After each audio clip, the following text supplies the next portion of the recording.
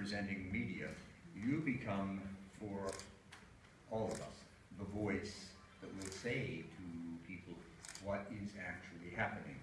But I can't begin without thanking our congresspersons here present. I want to thank Congressman Wolf, thank you so very, very much, and Congresswoman Eshu, thank you for your very, very insightful words at the beginning of this presentation. One of the readings for today just happens to be the reading for liturgy taken from the New Testament for every Catholic pre-celebrating Mass anywhere in the world.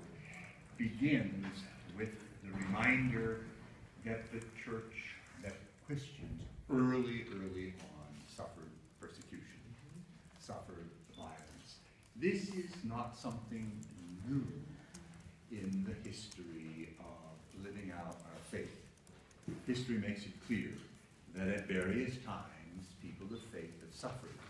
But what we're lifting up today for you to help make visible throughout our country and our world is the intensity of this new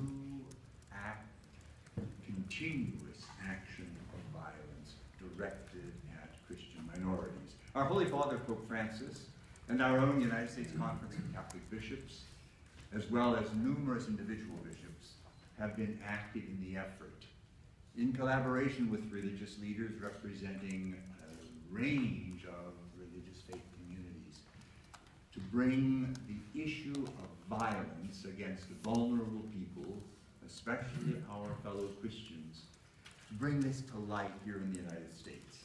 And it's a pleasure for me to be here today, simply to associate myself personally with this wonderful, wonderful effort here in this room and elsewhere among Christian leaders to lift up our brothers and sisters who are suffering so much and who are facing an exclusion from their own